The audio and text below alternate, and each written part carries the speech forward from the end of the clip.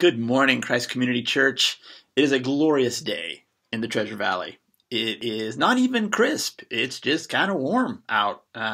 So apparently we're going to get some weather this weekend. So cooler and lots of rain. So batten down the hatches. But, friends, it is a good day.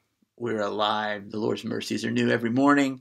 And it's important we keep perspective on this these days of strife and of polarization and of claims of all manner of things. So yesterday, just like everyone else, sort of wondering, geez, what's going to happen, and reading things on the internet and trying to stay away as much as possible from Facebook, but measured, thoughtful reflections, at least as much as that can be, 24 hours after the election. And in the midst of that, a song kind of came up. Somebody, I can't remember what, but it reminded me, a song came up, a hymn came up that just struck me as being totally appropriate for Christians for these days and this day. And it's an Advent hymn. It's a hymn that we sing sort of in anticipation of Christ's coming. And again, as we celebrate his first coming, but looking forward to his next. And Advent hymns, well, Christmas hymns tend to be very, joy to the world, the Lord is, very out there and, joyful. And we just, our whole being gets in them and we're just singing them, and it's happy stuff. It's good stuff and all. And at the birth of our Savior. Advent hymns tend to be different. They tend to be often in the minor key. So the mood that it sets is more haunting, more, I dare I say, holy, sort of creating a sacredness in time with music and space and aurally that we can hear and all. And it sets a different tone, sort of more reflective, more, we're dealing with ultimate things here, and a person, God, who is all in all. As we've been reading in Revelation, as we've been preaching, St. John is in the throne room of heaven last week, and then this week, chapter 5. And all of a sudden we're dealing with realities far larger than us, and at which we don't have any say. We just observe if we're invited in, and we are invited in. But this song struck me, and particularly the first stanza. I want to read it to you. It's "Let all mortal flesh keep silence," and I just think it's a great song for us today to remember in these days as Christians. So here it is: "Let all mortal flesh keep silence, and with fear and trembling stand. Ponder nothing earthly minded, for with blessing in his hand, Christ our God to earth descendeth, our full homage to demand."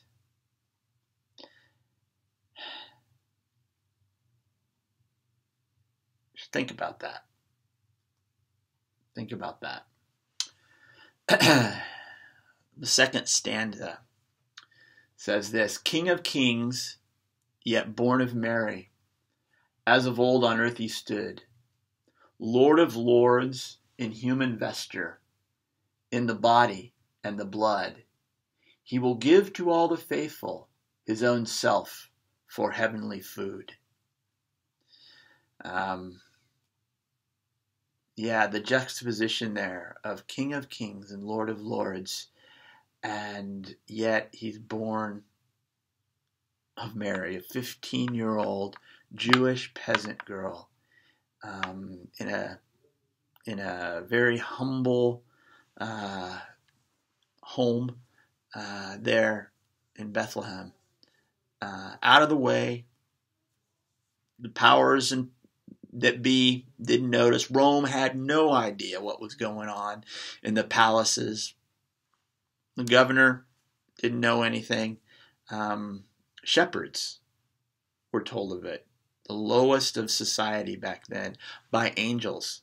So you've got all these very humble things, and you've got this glorious, royal stuff going on at the same time.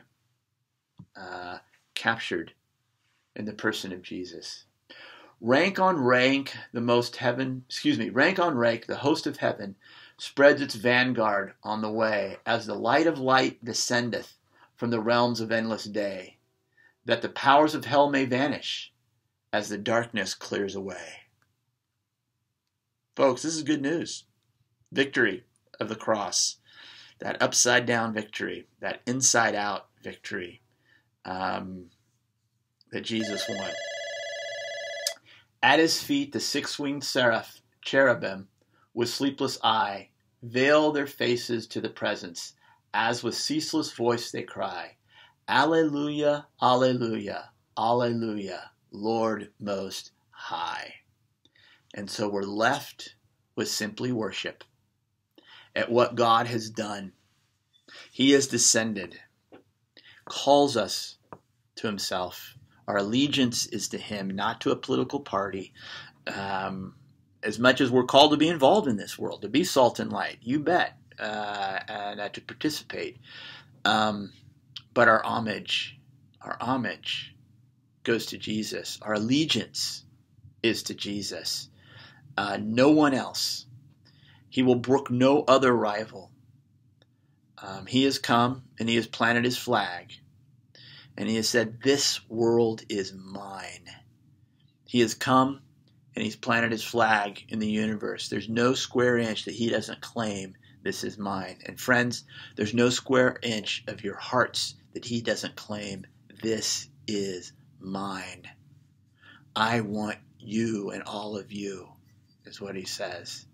And when our eyes are on him, when we submit ourselves, when we our posture towards our own sin is one of repentance, is one of acknowledgement, and throwing ourselves upon his mercies, looking at him, we're changed, we're transformed.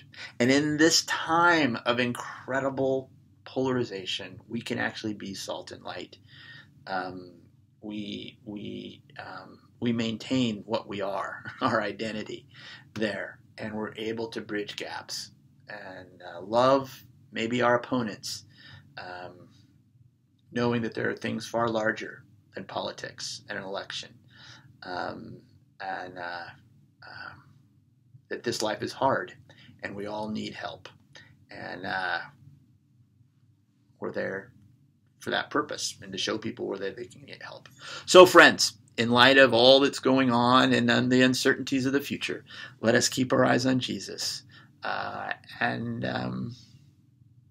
it's kind of ironic as a pastor to be saying this, but keep our lips sealed. Let all mortal flesh keep silence. And with fear and trembling stand. Ponder nothing earthly minded, for with blessing in his hand, Christ our God to earth descendeth, our full homage to demand. Let me pray for you.